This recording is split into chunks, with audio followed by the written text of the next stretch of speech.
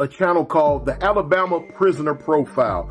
Shout out to Alabama Prisoner Profile. Y'all get a chance, y'all go over there and check that brother out. For a lot of y'all that's really looking for the behind the scenes stuff that goes on within the Alabama prison system, y'all go over there to Alabama Prisoner Profile and check him out, man.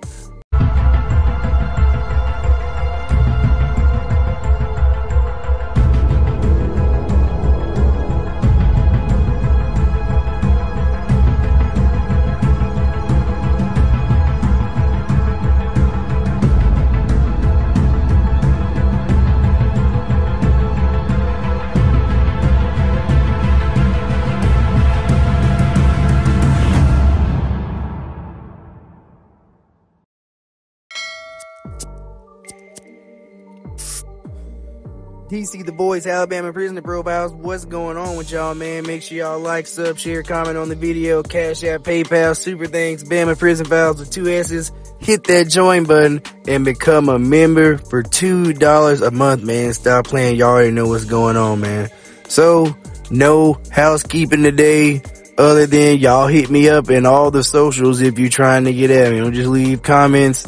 Like I said, the socials are in the description, in the bio, all that type stuff. Get at me if you're trying to come on the show and we'll chop some up. I got some stuff going on here coming down the pipe for y'all that I think y'all are I know y'all are gonna like it, right? Now today we have a prisoner we have a prisoner who was found unresponsive in Donaldson Correctional Facility under some more wild circumstances. Let's hop right into that right now. A state inmate died Sunday at William E. Donaldson Correctional Facility in western Jefferson County.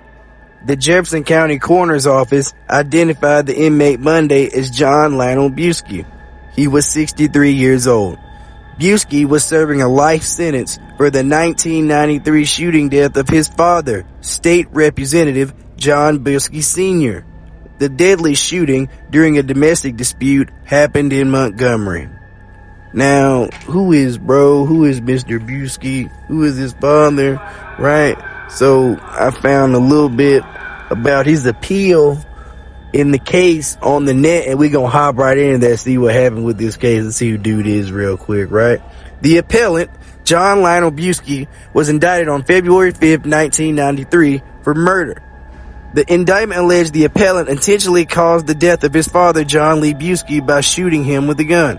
The jury found the appellant guilty as charged in the indictment, and the appellant was sentenced to life in the penitentiary. Approximately 2 years before the shooting, Cheryl Harding and the appellant had a relationship, and that relationship produced a child named Jermaine. The appellant was unable to support this child financially, so the appellant's parents allowed Ms. Harding, Jermaine, and Timothy, Mrs. Harding's son by a previous relationship, to live in their house.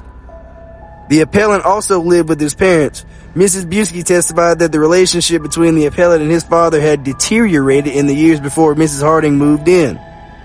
Confrontations between the appellant and Mr. Buskey included verbal and physical exchanges. On December the 3rd, 1992, some hours after the shooting, the appellant, God damn this train. The appellant told police that he and his father struggled over the rifle and that it discharged accidentally, unaliving Mr. Buskey. The appellant said he then panicked, ran, and later decided to turn himself in to police. At trial, 2 witnesses, Calvin Cochran and Robert Leon Williams, testified on the night of the shooting that they heard a woman scream, and that upon arriving at the scene, they saw 2 men arguing, and the woman continued to scream. Mr. Cochran said that he left to call the police. Mr. Williams testified he saw all 3 individuals go into the Buskey residence, and he then heard a gunshot from inside the residence. According to Mr. Williams, within seconds after the gunshot, a woman came running out the front door of the house. The appellant then came out the front door holding a rifle and yelling at the woman, "You think I'm bluffing? You think I'm bluffing?" Shit, clearly you're not playing, bro. Mr. Williams said that the appellant then ran back into the house and he did not see him again. He said he did see Mrs. Buskey arrive alone at the house, enter after the gunshot had been fired, and a short time later leave with 2 small children. Mr. Williams said that he took the children to a neighbor's house and then returned. By that time, police had arrived and would not let anyone enter the house. Officers Charles Athey and G.P. Shirley were the first police officers to arrive at the scene. Officer Charles Athey testified he saw a black male come out of the front door of the house, then run back in.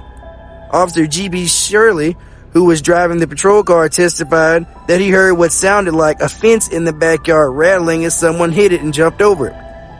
The officers testified that after Mrs. Buskey told them about the shooting, they requested paramedics and entered the residence. They found Mr. Buskey in the upstairs hall on the floor, apparently unalived. The officers secured the scene and awaited the paramedics and detectives. Officer H.D. Kinney, an evidence technician with the Montgomery Police Department, testified after arriving at the scene, he began to, quote, process the scene and collect evidence. As part of this procedure, Officer Kinney photographed and videotaped the scene, collected physical evidence, including a spent shell casing and a box of empty shells, a gun case, all of which were in the appellant's bedroom. Officer Kinney later found the shirt the appellant was wearing at the time of the shooting in a duffel bag under a bed at the home of Joan Richardson, the appellant's girlfriend. The appellant's rifle was hidden under a sofa in Miss Richardson's bedroom. Eric Wine, a fire medic sergeant with the Montgomery Fire Department, testified upon arriving at the scene of the shooting, he found Mr. Buskey in the hallway, lying on his right side with his right arm pinned underneath his body. Mr. Buskey was pronounced unalive at the scene. Dr. J.R. Loradison, a state medical examiner, offered expert forensic testimony regarding the wounds on Mr. Buskey's body and the cause of unaliving. Doctor testified that in his opinion, the abrasions found on Mr. Buskey's chest were caused by a blow from the butt of a rifle. Doctor also testified that the bullet had entered Mr. Buskey's chest, penetrated his heart, exited the right side of his chest, had bruised the inside of his right arm without exiting through his jacket. Dang. Indicating that Mr. Buskey's right arm was pinned against his body at the time of the shooting. The left arm showed no traces of gunpowder residue, indicating that at the time of the shooting it was being held out of the way of the body and was out of direct line of fire. So they said this struggle is some bullshit. Craig Bailey, an expert in trace evidence at the Department of Forensic Services, testified the markings of the butt plate of the appellant's rifle matched the marks found in the abrasions on Mr. Buskey's chest. Damn. Joe Salam, a firearms and tool mark examiner with the Department of Forensic Sciences, offered expert testimony concerning the operation of the rifle and the physical evidence that showed how it was used to shoot Mr. Buskey. Mr. Salam testified that he had fired the rifle and had matched the rifling marks and striations on the test bullet with the bullet recovered from Mr. Buskey and determined that they were fired by the same rifle. He also testified he compared the shell casings from the testing with the actual shell casing taken from the scene and they matched. Mr. Salam further testified the rifle was within a few feet of Mr. Buskey's chest when it was fired. Point blank. Appellant testified he and Miss Harding had a serious argument that began in her car on December 3rd and moved into the front yard and then into the house where the father became involved. Appellant testified he went upstairs to get his gun intending to intimidate and to scare Miss Harding, and that his father approached him and there was a struggle in the upstairs hallway. Appellant testified during this struggle the rifle discharged and Mr. Buskey was fatally shot. The appellant's memory of detailed shooting was unclear. He stated he could not remember several interviews in this time and that things just, quote, happened so fast. He testified after the shooting he panicked and ran out the front door, then turned around, ran back in the house, ran back out the front door, jumped over the fence in the backyard, and ran into Joan Richardson's house. There he said he put the rifle under a sofa in her bedroom, removed his shirt, putting it in a duffel bag, which he put under the bed. Appellant testified later that night he turned himself in and gave a statement. Appellant testified Mr. Buskey said to Miss Harding something to the effect of, quote, he's just bluffing. Damn. Appellant also testified he was angry with Miss Harding for not moving out and at his father for not making her move out. He did acknowledge the steps that had taken to fire the rifle, loading a round in the chamber, cocking the rifle, pulling the trigger safety lever up, then pulling the trigger. Appellant could not explain the absence of any evidence of a struggle at the instant of the shooting. He testified he did not call for medical assistance for his father at the time of the shooting, did not call later to check on his father. Appellant also could not explain the presence of the abrasions caused by the butt of the rifle on his father's chest. Defense then asked to be allowed to put Ms. Harding's 6-year-old son, Timothy, on the stand. He apparently was an eyewitness to the shooting. After defense asked Timothy a few questions, trial court determined the child was not competent to testify. Defense objected and trial court overruled. Joan Richardson, the appellant's girlfriend, testified next. Testified on several occasions over a period of a couple years the appellant had brought his gun to her house, and that when he did, she made him put it under the sofa in her bedroom. She also testified he had bought the gun for hunting, and that he had mentioned that he also kept it for protection because he had recently been robbed. Trial court was affirmed by the appeal court, and his appeal was denied. Right back up to the present day. Authorities said Buskey was found unresponsive at 4:39 a.m. Sunday on the floor of a prison dorm. He was pronounced unalived at 5:05 a.m. Chief Deputy Coroner Bill Yates said there was no sign of foul play or trauma. The cause of death is pending additional lab studies. Alabama Department of Corrections Law Enforcement Services Division is investigating the circumstances surrounding the death. Representative Buskey, his father, was 54 at the time of his unaliving. According to wire reports at the time, his brother was State Representative James Buskey of Mobile. John Buskey Sr., a Democrat and educator, was elected to the legislature in 1986 to the West Montgomery District 77 seat. He was among 13 other black lawmakers arrested when they attempted to remove the Confederate flag from atop the state capitol in February 1988. Damn, people been on that, I ain't realized. He won a second term in 1990 shortly after. His death shocked some of Alabama's best-known political figures. Quote, "I enjoyed working with him. We ask all Alabamians to pray for Representative Buskey's loved ones at this time," quote, then Governor Guy Hunt said.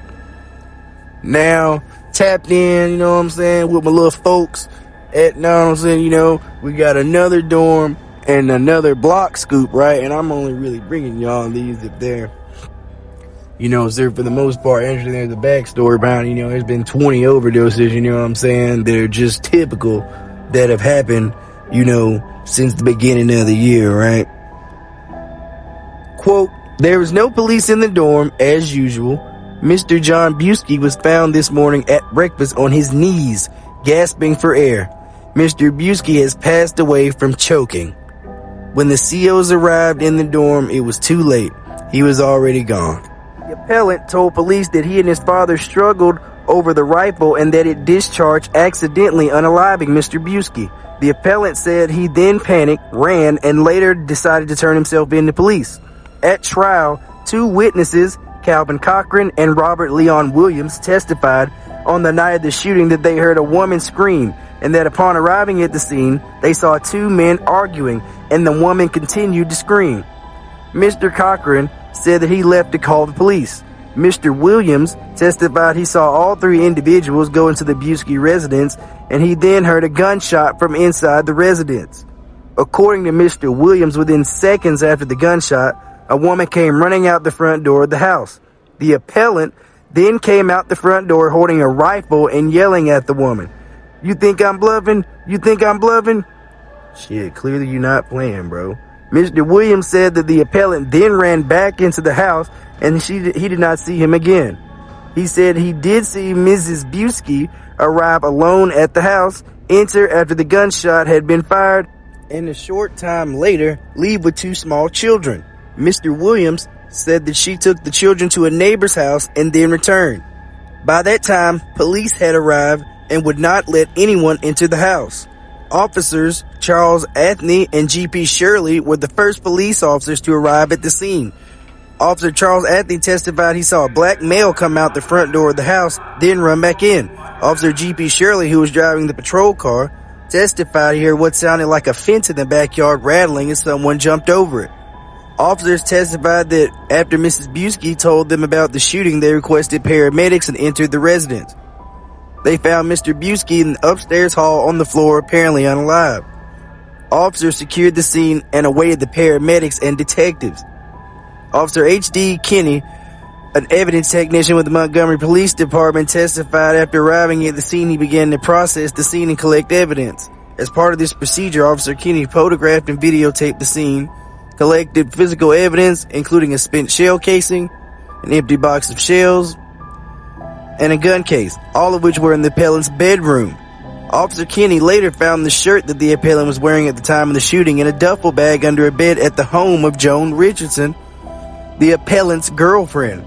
Appellant's rifle was hidden under a sofa in Miss Richardson's bedroom. Eric Wine, a fire medic sergeant with the Montgomery Fire Department, testified upon arriving at the scene of the shooting, he found Mr. Buskey in the hallway lying on his right side with his right arm pinned beneath his body. Mr. Buskey was pronounced unalive at the scene. Dr. J.R. Lauradison, a state medical examiner, offered expert forensic testimony regarding the wounds on Mr. Buskey's body and the cause of death. Doctor testified in his opinion abrasions on Mr. Buskey's chest were caused by a blow from the butt of the rifle. Doctor also testified a bullet entered Mr. Buskey's chest, penetrated his heart, exited the right side of his chest, and had bruised the inside of his right arm without exiting through his jacket, indicating Mr. Buskey's right arm was pinned against his body at the time of the shooting. The left arm showed no traces of gunpowder residue, indicating at the time of the shooting it was being held out away from the body and was out of the direct line of fire. Craig Bailey, an expert in trace evidence at the Department of Forensic Sciences, testified the markings on the butt plate of the appellant's rifle matched with the marks found in the abrasions on Buskey's chest.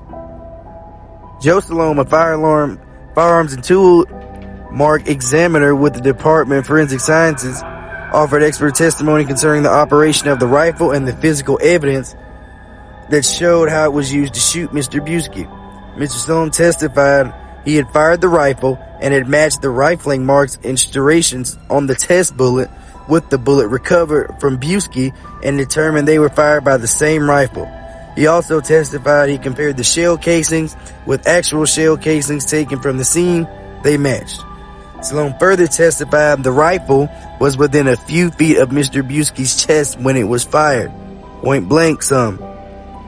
The appellant testified he and Miss Harding had a serious argument that began in her car on December 3rd and that moved to the Buskey's front yard and into the house where the appellant's father, Mr. Buskey, became involved.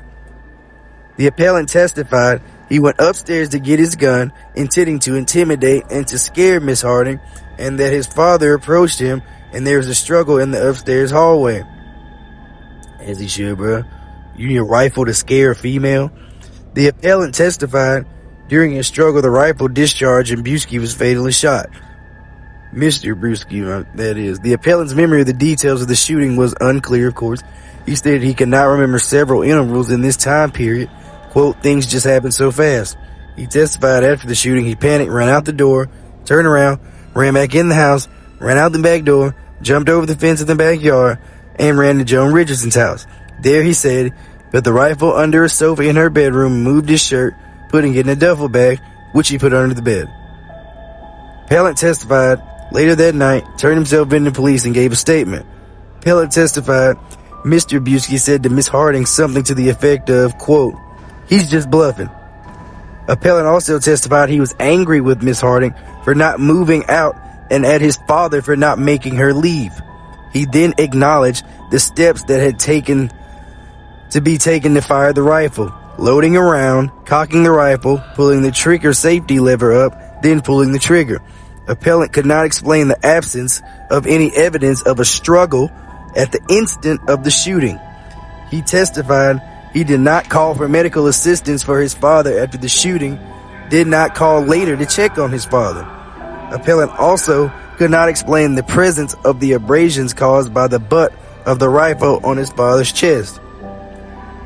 The defense then asked to be allowed to put Miss Harding's 6-year-old son, Timothy, on the stand. He apparently was an eyewitness to the shooting. After defense asked Timothy a few questions, trial court determined the child was not competent to testify. Defense objected and the trial court overruled the objection. Joan Richardson, the appellant's girlfriend, testified next. She testified on several occasions over a period of a couple years. The appellant brought his gun to her house and she made him put it under the sofa in her bedroom. She also testified he had bought the gun for hunting. He had mentioned that he also kept it for protection because he had recently been robbed. So, trial court, boom, bam, wham, affirmed, you know what I'm saying, by the Court of Appeals, and his appeal was denied, basically, you know. Back to present day, right? Authorities said Buskey was found unresponsive at 4:39 a.m. Sunday on the floor of a prison dorm. He was pronounced unalived at 5:05 a.m. Chief Deputy Coroner Bill Yates said there was no sign of foul play or trauma. The cause of death is pending autopsy. Right. The Alabama Department of Corrections Law Enforcement Services Division is investigating the circumstances surrounding the unalived or death. I guess it's not an unaliving because nobody unalived him. Representative Buskey, his father, the victim, was 54 at the time of his unaliving, according to wire reports at the time. His brother was a state representative, James Buskey. John Buskey Sr., a Democrat and educator, was elected to the legislature in 1986 to the West Montgomery District 77 seat. He was among 13 other black lawmakers arrested when they attempted to remove the Confederate flag from atop the state capitol in February 1988. Oh, they've been on that. He won a second term shortly after that in 1990. His unaliving shocked some of Alabama's best-known political figures. Quote, "I enjoyed working with him. We ask all Alabamians to pray for Representative Buskey's loved ones at this time," unquote, then Governor Guy Hunt said. Now, boom, bam, we got the dorm scoop, which I saw that was shared by, you know, prominent advocate with the source in the dorm at this time, right?